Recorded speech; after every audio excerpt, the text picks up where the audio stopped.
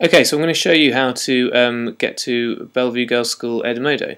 So first, up here, you need to type in bvgs.edmodo.com and press return. It's really important that you put BVGS and not www.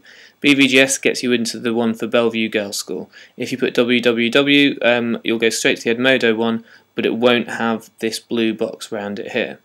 You now need to click on I'm a student in order to create your part, and you have here a group code. This will probably be given to you by your teacher that's getting you to sign up. So here's the group code that I'm putting in.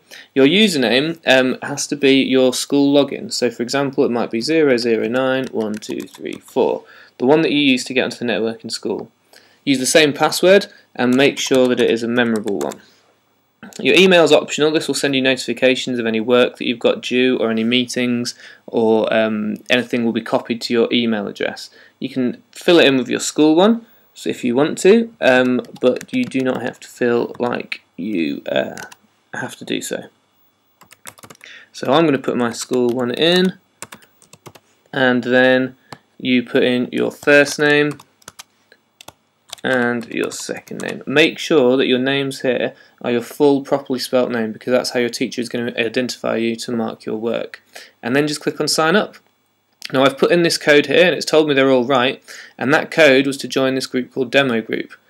I can now click on the demo group and I can see no one's posted anything here, but here's my teacher, Mr. Teacher, and here's me, any student.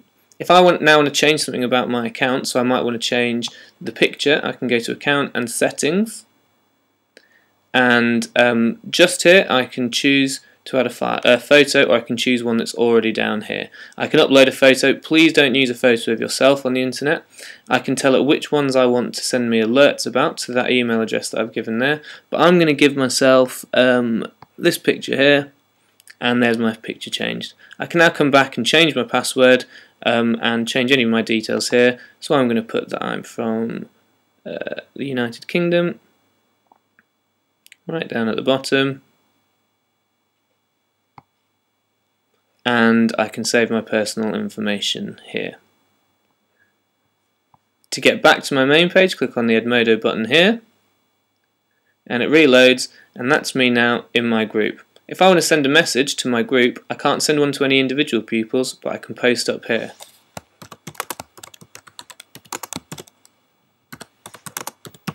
So, hi guys, I've logged in to the demo group.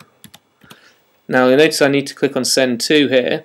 I can only send it to the groups that I'm in or to my teacher. So I'm going to send it to the group, and now I can click send. You'll see that my message comes up, which people can reply to, and I can send more messages to other people. And that's about it for using logging in and registering in your group in Edmodo.